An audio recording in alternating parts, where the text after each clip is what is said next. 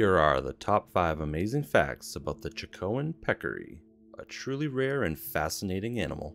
Number 1. Once thought to be extinct. The Chacoan Peccary was first described in 1930 from fossils, and scientists believed it had gone extinct. But in a stunning twist, it was rediscovered alive in 1975 in the Gran Chaco region of South America, making it a classic example of a Lazarus species. Number 2.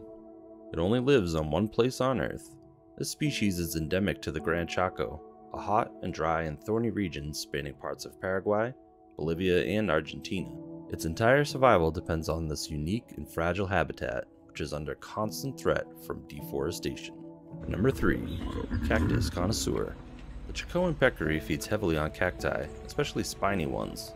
It uses its snout to roll the cactus on the ground, rubbing the spines off before eating it.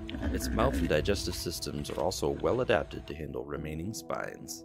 Number 4. Highly elusive and rare. It's the rarest of the 3 living peccary species, and sightings are uncommon. It tends to avoid human contact and moves in small, quiet herds. Its elusive nature adds to the challenge of studying and protecting it. Number 5. Specialized for harsh conditions. Living in a tough environment, the Chacoan Peccary has larger nasal cavities to help cool the hot, dry air before it reaches its lungs, an amazing desert adaptation. It also travels long distances in search of food and water, showing impressive endurance.